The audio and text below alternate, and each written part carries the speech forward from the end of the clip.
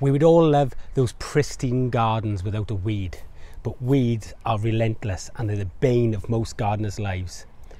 Now, there are things you can do to help relieve the pressures on yourself as a gardener and dealing with weeds. But first we need to look at what those weeds are and what we can do to prevent those weeds coming back time and time again. And that's coming right up after this.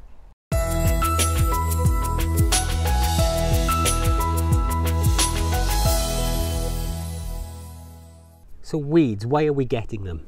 Well, we all know that adage that bare soil doesn't stay bare for long.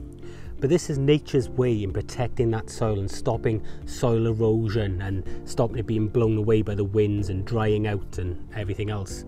It also protects all the soil microbial life because it gives them something to feed on. Because if the soil was just barren, then it would just turn to sand like the Sahara Desert. So what are weeds? Well, weeds are stated as plants that are in the wrong location or a plant that's not desired. Now, this is a weed because I don't want it there. Does that mean that this courgette plant here, which is doing pretty well, be a weed? Well, yes, it's a weed if I don't want it. Now, weeds come in all shapes and sizes.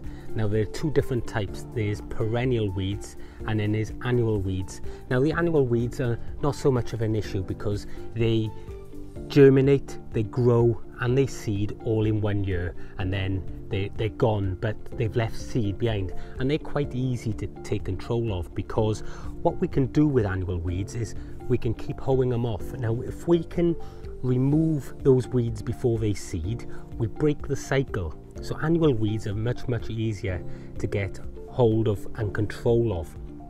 And then next we've got the perennial weeds. Now, these are the weeds that are really hard to deal with, and these are the ones that people struggle with the most.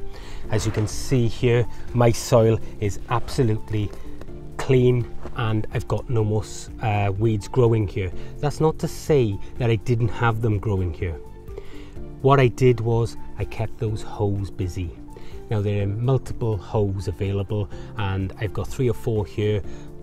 The important thing about hoes is to keep them sharp so that they cut off the tops of those annual weeds.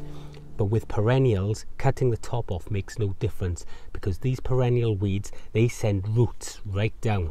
Now, with annual weeds, you cut them tops off and those roots are right down there. They have a store of energy that they can put up a new top. So cutting the heads off doesn't make much of a difference. And they have some really good strategies in being able to remain and survive as a plant.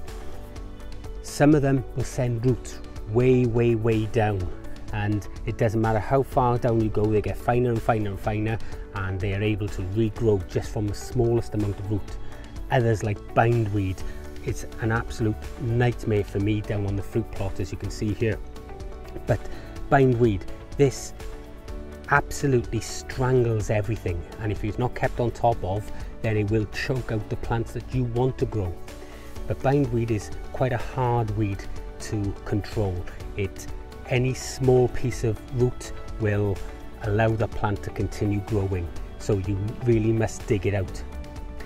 The other way to kill off these weeds are things like mulches. Now, as you can see here, we have no weeds around here and we've used a wood chip mulch here, and that helps to suppress the weeds because if the seed that is on the soil can't get light, then they can't germinate.